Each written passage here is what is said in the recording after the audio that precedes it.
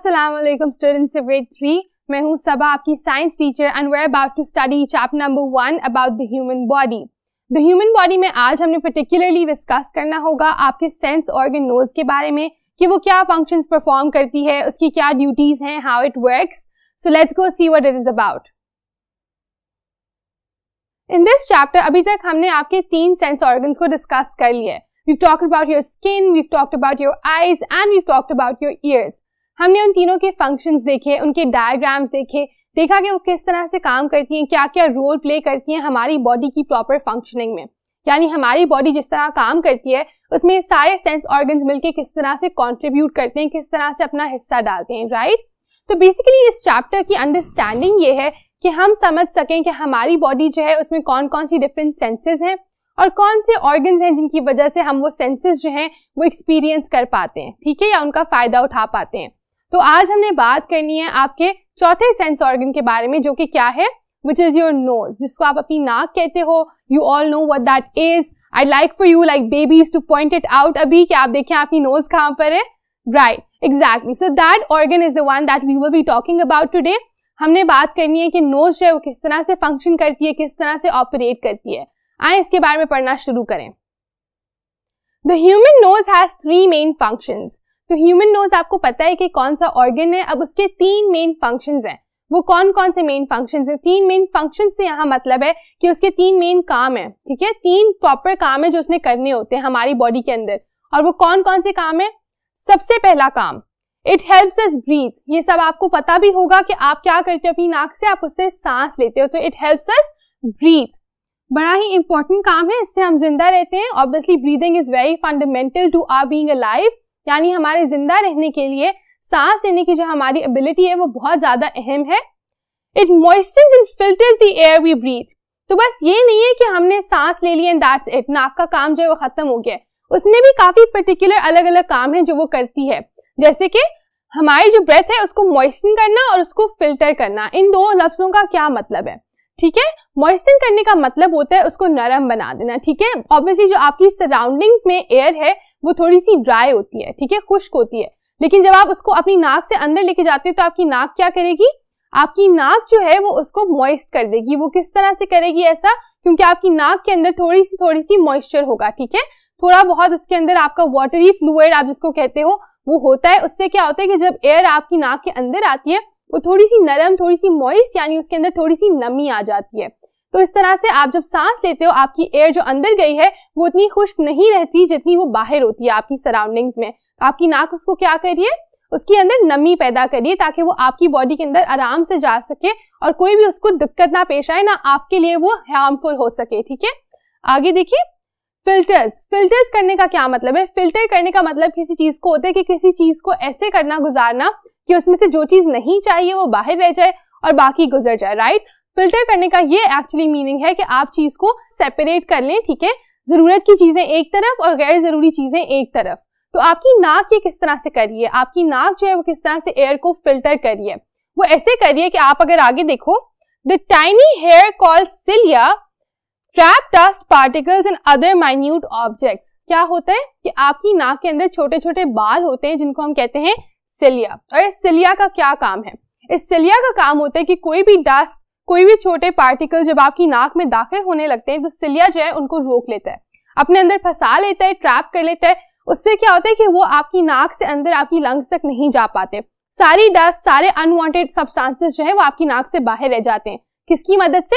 Cilia की मदद से। तो ये क्या हो गया, ये आपकी जो एयर है वो फिल्टर हो गई कि जो आपको ऑक्सीजन चाहिए, एयर चाहिए, वो अंदर चली गई है, जबकि जो आपके अनवांटेड चीजें हैं वो आपकी सिलिया में बाहर रह गए हैं, ठीक है। This is how your nose is separating जो काम की चीजें हैं और जो गैर जरूरी चीजें हैं। विद दैट हमने डिस्कस कर लिया कि आपकी नाक की पहली जॉब यानी फर्स्ट फंक्शन जो है वो क्या है। आइए चल के दूसरा फंक्शन देखें। अब over here we have the second function of the nose कि आपकी नाक की दूसरी जॉब जो वो परफॉर्म करती है वो क्या है। Let's read that. It allows us to smell the world around us. It can help in detecting danger by bad smells. दूसरा काम क्या है? आपको भी पता होगा, आप अपनी नाक से सूंघ सकते हो, right. You have the ability to smell. आपको पता चल जाता है कि किस चीज से कैसी खुशबू आ रही है, कैसी बदबू आ रही है। क्यों? क्योंकि आपकी नाक जो है वो सेंस कर लेती है, किस तरह? स्मेल की मदद से।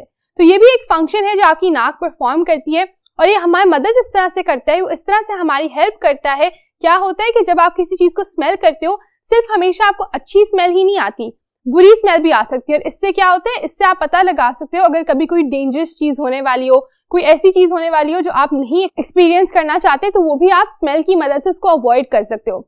इसकी एग्जांपल अगर आप ले लो, अगर आपके किचन में कुछ जलना शुरू हो जाता है, ठीक है, तो आपको फौरन उसकी स्मेल आ जाती है एंड उस स्मेल की मदद से what are you able to do, आप फौरन जाकर उसको कंट्रोल कर लेंगे। आप देख लेंगे कि क्या हो रहा है। ये आपको कैसे पता चला है, या आपको इस तरह पता चला है कि आपने उसको पहले से स्मेल कर लिया। तो यहाँ पर आपकी सेंस आपके काम आ गई और किसी डेंजर से, किसी मुसीबत से उसने आपको बचा लिया।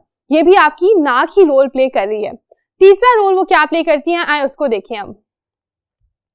It enables us to taste our food by the pleasant sensation we get from the smell of the food.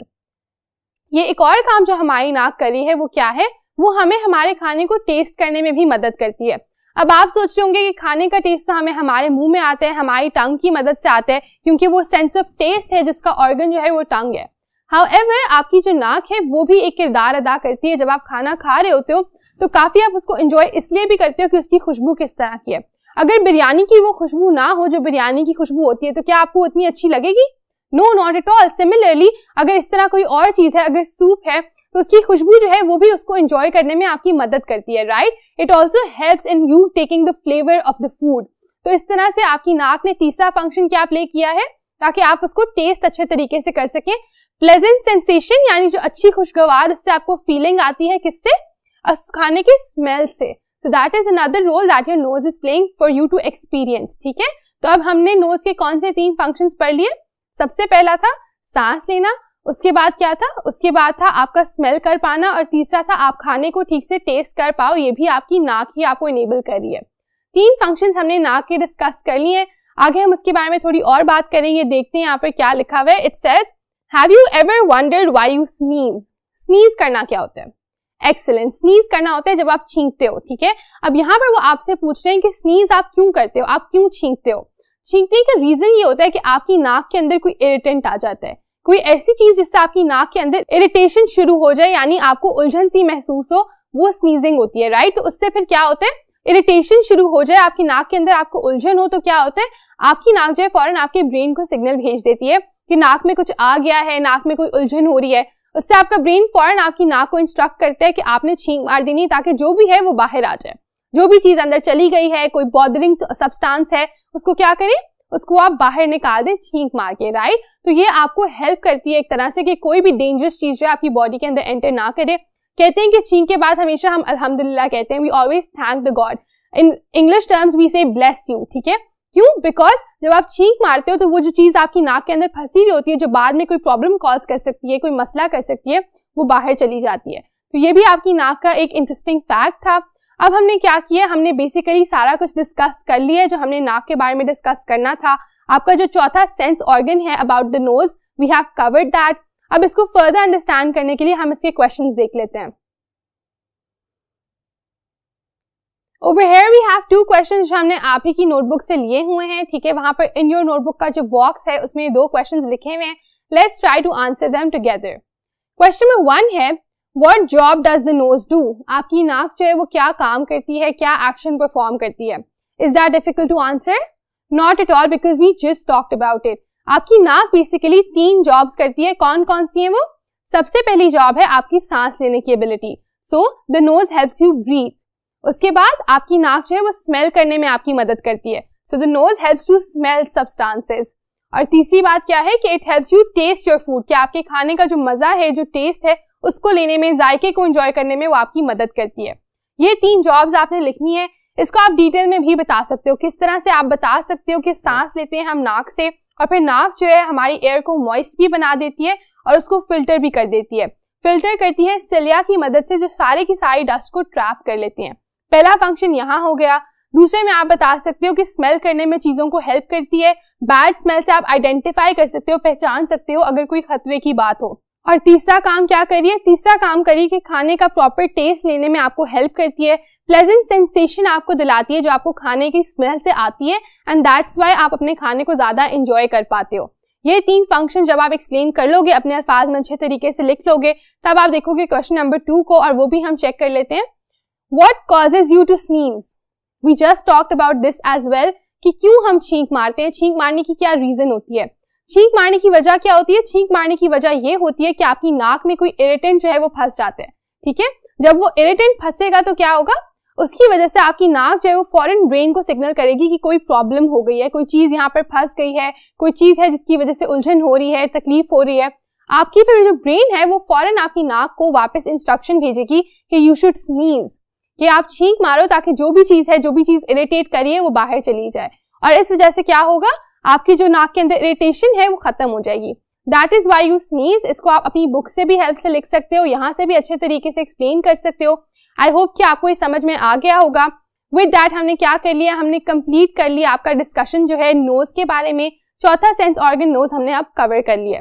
इससे पहले हम आपके इस चैप्टर में कर चुके हैं बात स्किन के बारे में, आईज के बारे में, ईयर्स के बारे में, and now we also discussed knows.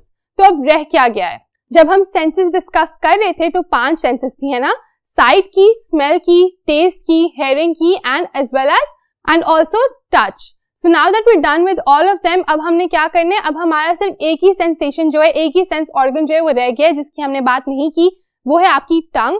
इंशाल्लाह in the next lecture we will be covering that. After that बस हमने आपकी रिव्यू एक्सरसाइज करनी होगी और चैप्टर नंबर 1 जो है कंप्लीट हो जाएगा। तो मैं उम्मीद करती हूँ कि आप साथ साथ इसको अच्छे तरीके से अंडरस्टैंड कर रहे हैं।